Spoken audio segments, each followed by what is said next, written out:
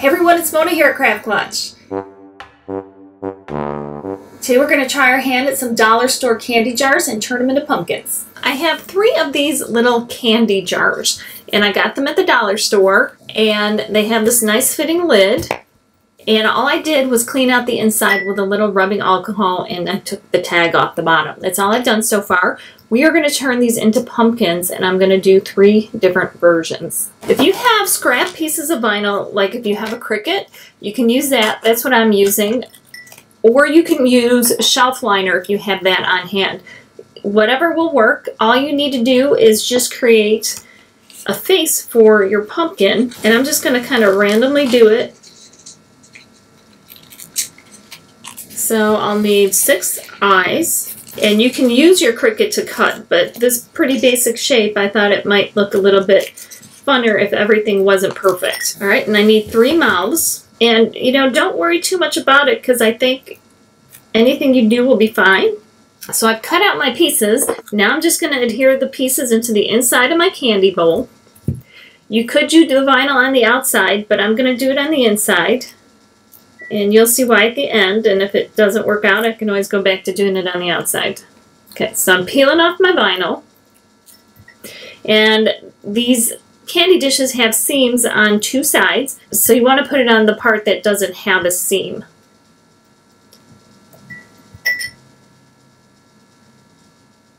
Put that right there.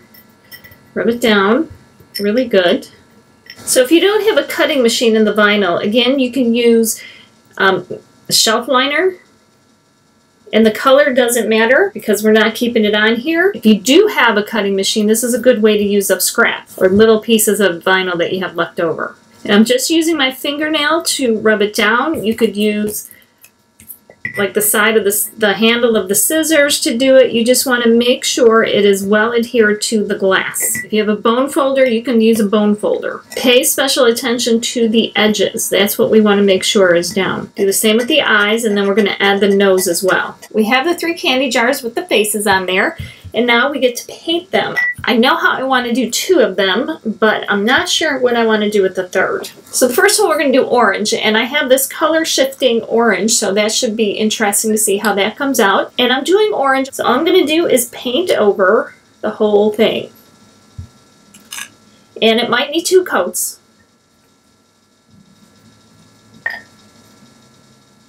I'm going to assume that it will. This paint is pretty thick, so it's not like I can just pour it in or anything.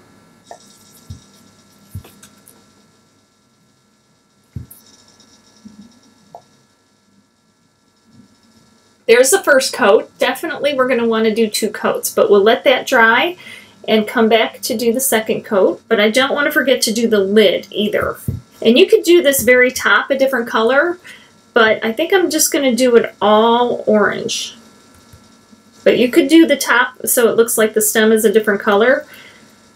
I'm just not going to do it that way, but you could. Now we'll set both of these pieces aside to dry, and we'll move on to the next one. For this one, we're going to do an ivory, but it won't just be ivory. I'll put ivory on there, a metallic champagne, and we have a little khaki going on. So I'm going to take all 3 of those colors and paint the inside. And we'll have to do this 2 coats, I'm sure. And we'll do the lid. This last one's going to have a green tint to it, and I have a metallic celadon, this yellow citron, and a metallic champagne. So those 3 are going to be on this one, and again, I'm sure I'll have to do 2 coats. Hopefully we'll see all the colors in here.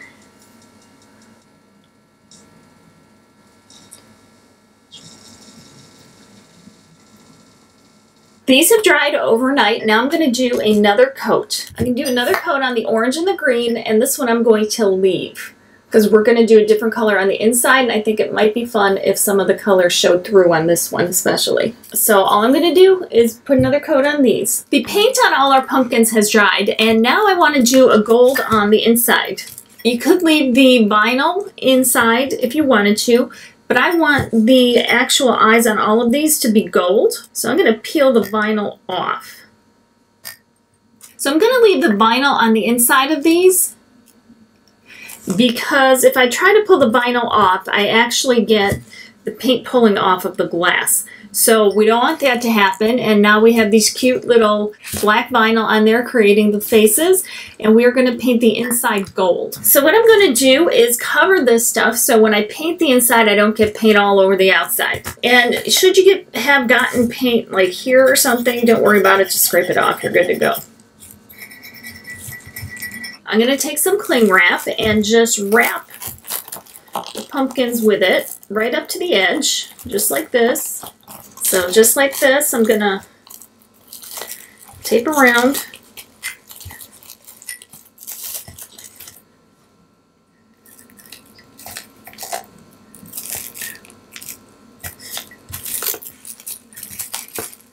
So now I have this nice and covered, and I can spray paint the inside, and I'm going to do the same with the other two, and also for the lids, because I don't want paint on the outside of the lids. And then I'll just take them out to the garage and spray some paint in there. Hopefully you'll be able to see some of the gold coming through on these, and hopefully it'll be extra pretty. Now that everything is covered, I'm going to go out to the garage and spray paint the inside with this nice shiny gold.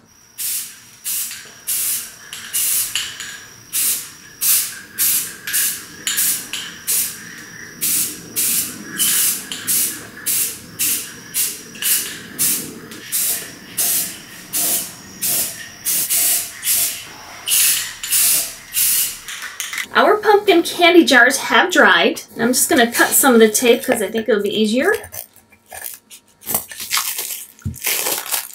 All right, here's our green, and he's got the gold face. So before I show it to you, I'm going to tell you what happened when I spray painted the inside on the light one and the green one, not the one with the color shift paint.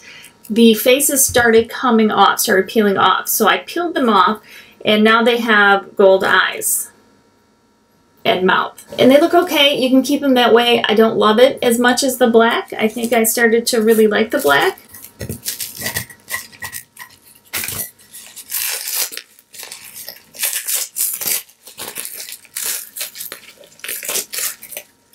I'm going to take that back. I think I really like the gold on the beige pumpkin, the champagne colored pumpkin. I like the gold on there a lot, but I don't think I like it so much on the green because you lose it a lot. So I'm just going to take some vinyl and put it on the outside and cover up what's there. And these smeared a little bit too, and this one stayed nice and crisp. And here is the orange where the vinyl stayed in place. But they all have the gold on the inside. These two are smoother. This one is less smooth because the paint was less smooth. And then we have our lids that pop on just like this. If you end up with a little overspray like I did here, just take a razor blade or your craft knife and just scrape it right off. There's the white. That one looks pretty cute. I have to get rid of the overspray, but I do like the combo with the gold on this one. And then here's the orange, which is very bold. And this is the color shift, so you can kind of see purple sometimes and orange depending on the direction you're looking at. So that's pretty neat as well.